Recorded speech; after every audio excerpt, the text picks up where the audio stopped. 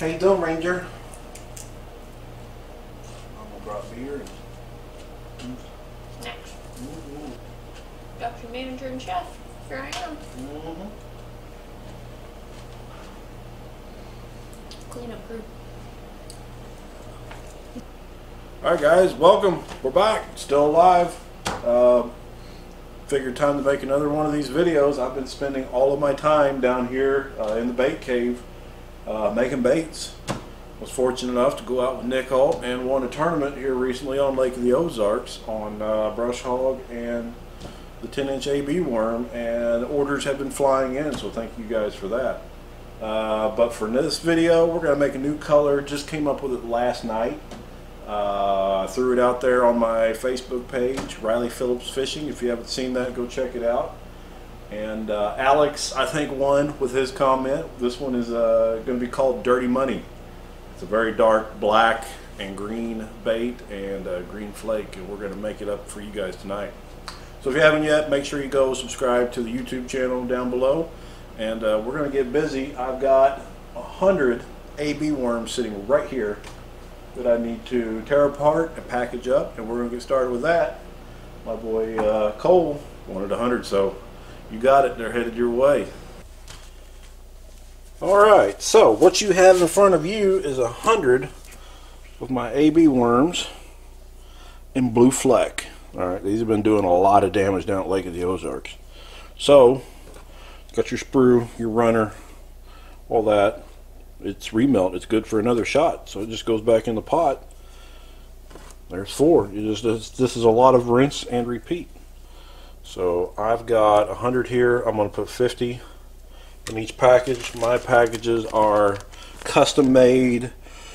They're Ziplocs. All right. I mean, it's nothing special. I'm not going to go out and buy custom made packages for my worms. It's going to cost me more, which ends up going to cost the consumer more. They do the job. Oh yeah, you're getting them all in one package.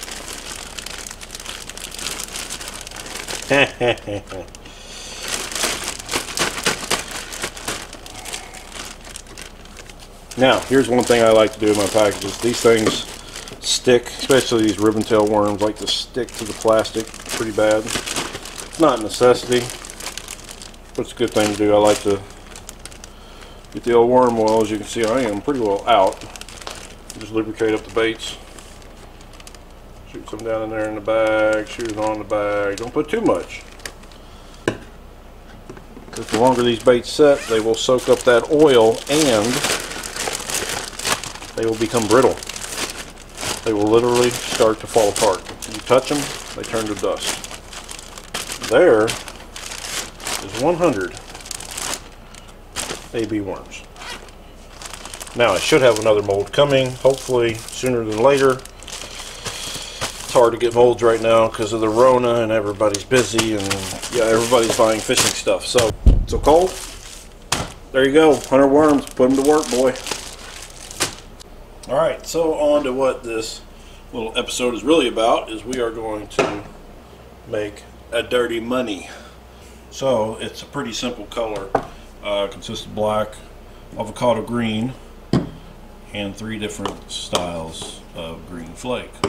This is a good nighttime color. It's a very dark bait, but it's got good green flash to it. So we're going to heat up the plastic for 4 or 5 minutes, and we'll be right back.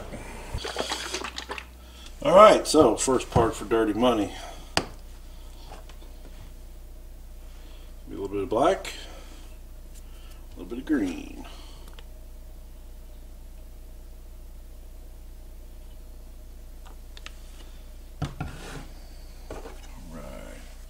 Black is a very overpowering color. 2 drops of black is about the same as 30 drops of anything else. Top of the green, make sure you always mix this stuff up. Shake it like a salt shaker.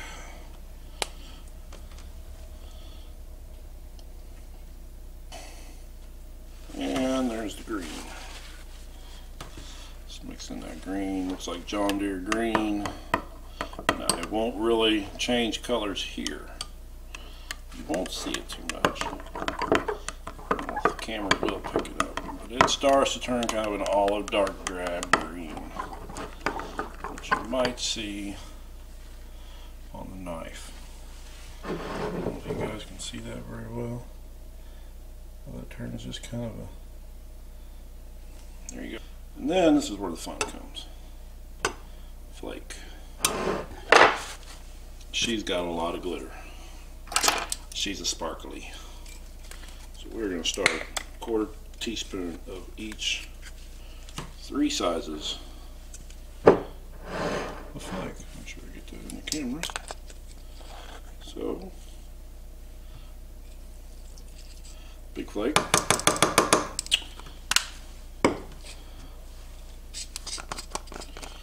And we'll go with the 035. Get another generous spoon.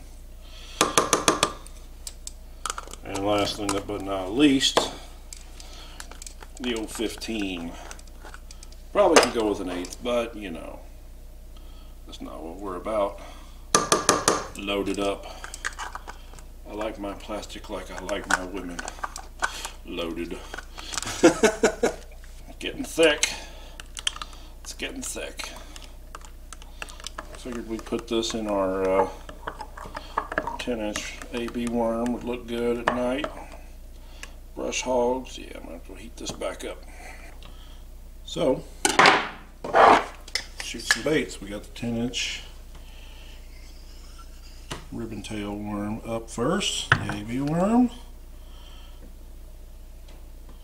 Holds cold, doesn't want to shoot very good.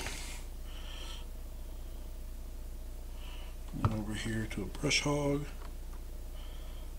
And then another brush hog. And that's pretty well an injector full. Top them off.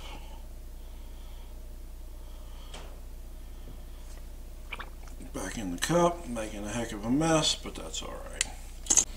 Now, one question a lot of people ask is, well, you know, how long can you leave plastic in the mold before you need to tear it apart? That depends on a couple things. How hot are you shooting your baits? Are you shooting them over 350? Are you shooting them around 300? And the other thing is, how hot are your molds? So that was my first shot. It had probably been about a minute, and you know, I'm ready to pull them out because the molds are cold. So there's your brush hog. Get it right here where you can see it. Something like that. Time for the other brush hog mold. Let's see what happens. They usually don't want to cooperate. Hey, must have said something right. There you go. That looks so good. I do know, if I was a fish, I'd eat it. But I've also said if I was a fish, I'd go for a lot of boat rides. Get over here, you guys can see it. 10-inch ribbon tail worm that generally goes everywhere. So there you go. Looks good. Dirty money. Wow. Alright, so I'm going to slap all this back together. I've got probably another 1.5 cups or a cup. So I will see you guys when I get all this plastic shot. Let you see all the baits. Alright, so there you go. That's going to end this one. You guys like what you see? Dirty money? I'm sure I'm going to be making a lot more videos of bait making coming up, because from what I'm hearing, a lot of stores are out of soft plastics.